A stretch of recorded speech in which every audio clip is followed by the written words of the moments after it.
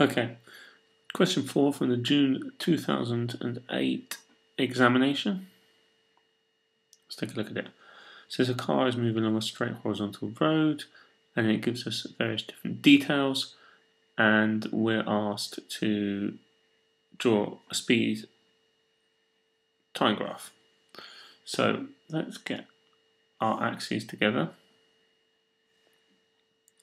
and let's get the vertical axis as a speed axis, and let's get our horizontal axes as our time. So let's label these up: time in seconds and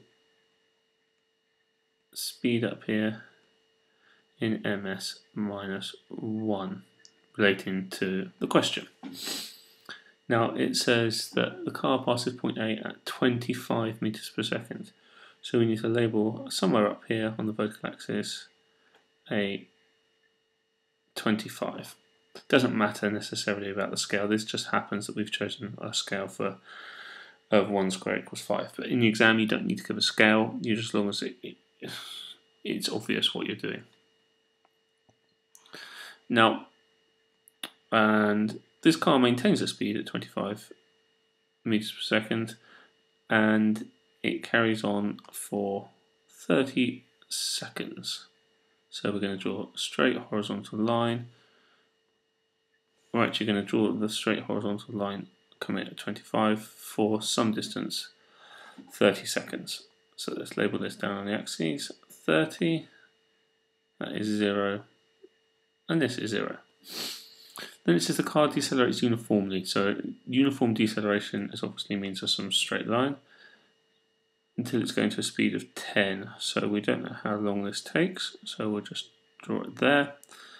We do know that the time here is 10, and we'll call this distance, this time, t. And then the final part of the journey, the car maintains its speed until it reaches the point B, and the total time is 90 seconds. So let's carry this on here. We know this now is 90 seconds here, approximately 3 times, not exactly 3 times. And we know this was the point B here, and this was the point A. So everything we've got labelled correctly. Okay, and I'm going to take a copy of this because we're going to need this in a second for the second part of the question. So let's just copy that. Now, it's a very important piece of information in photography, and we've not used that, so we're guessing we're going to have to need that in the second part for part B. And in this, I've kept the same information at the top. It says calculate the deceleration of the car as a deceleration of 25 to 10. So let's bring in our other object, and let's just shrink it down a little, and then we can see what's going on. Now I'm going to divide this. Let's change colour to red. I'm going to divide this up. I'm going to divide the first 30 seconds up, and I'm going to call this part 1. I'm going to divide the next part between 30 here and t here. I'm going to call this section 2, and then the last section of our journey, section 3. Now, a really important point to do with speed time graphs or velocity time graphs is that the distance, you can use the graph to help you find the distance travelled, and that is always given by the area underneath the graph. In this case, I've split it into 3 sections, so you could work out the area of section 1, then 2, then 3, and add it all together. And the other element of the graph you can find out of the speed time graph is the acceleration, and that relates to the gradient, or in the case of this graph, our gradient of our line goes down, so it will be a deceleration. So let's keep that in mind. So the first part wants us to find it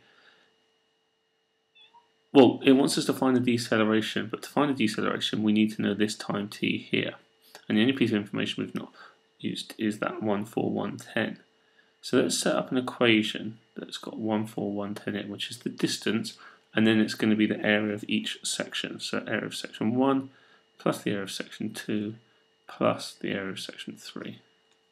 Now, if you take this one for the area of section 1 is easy. It's got a length of 30 and a height of 25. So we can calculate that.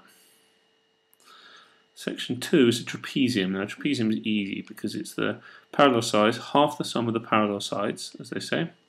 The rhyme goes, half the sum of the parallel sides, so that's 10 plus 25.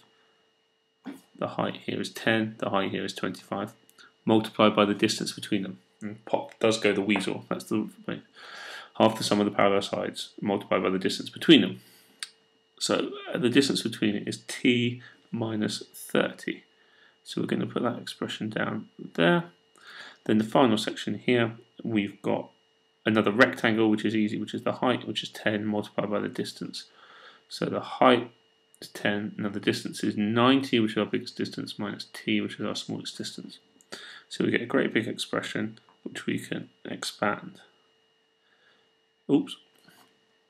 So 1,410 is equal to 750 plus, this is 35, half of 35, which is 17.5 t. Then half of the 35 is 17.5 times the 30 is minus 525. Then from the last we get a 900 from that multiplication, and we get a minus 10t from that multiplication. So let's put it all together. Take the numbers to the left, we get 285 and a total of 7.5t here. Now this equation has just got one unknown, so we can work out that t is 38 seconds. Now that's not answer. The answer that we wanted was the deceleration of the car. So if we come over here, and we can now use our fact that the gradient here, so we've used this element here, we want to use this element now, the acceleration is the gradient, so we want to find the gradient of this slope in section 2. So let's write this down. Gradient of 2, that's fine. So gradient is up divided by long. In this case we're going down from 25 down to 10, so we're going minus 15, and that's why we get our deceleration, and our time goes from 30 to 38, so it's a distance of 8 seconds, which equals minus 1.875 ms minus 1. And you've got to be very careful here, all my apologies, ms minus 2 it should read, because it's an acceleration or deceleration. Okay. Now, what it asks for is actually in the question, it does use the word deceleration, and that means getting slower. So we found the acceleration of minus 1.875. So that means the deceleration, and this is where you can get caught out, the deceleration is actually 1.875. The deceleration already encompasses the negative minus 2, and that's our final answer.